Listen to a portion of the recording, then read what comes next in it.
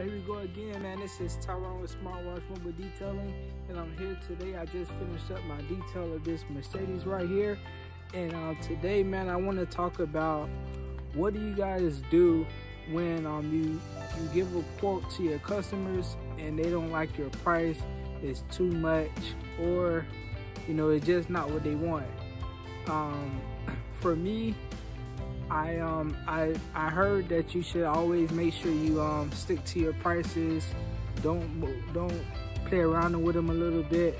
Just make sure you just stick to your prices unless you're at the beginning stages in your business and you can't afford to miss out on those customers. So I want to give my perspective on that. So I've been in business for about 7 years now. I took a 2-year break, and this is my first time doing it for full time for the past 2 years now.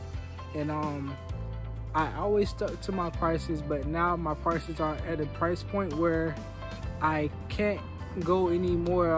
I feel at this moment I can't go any more higher, and I can't go any more lower, just because in order to meet my numbers in my business, my numbers have to be at a certain point.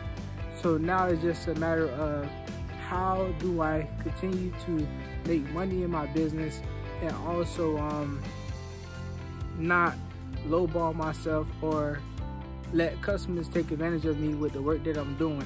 And my answer to that question is bringing in more leads to your business. And that's a key component of keeping your business substantial and making sure it's doing what it needs to do, and also looking at your business from not working in your business but working on your business. So every day consistently I want to work on my business and grow my business to the point where my business works for me.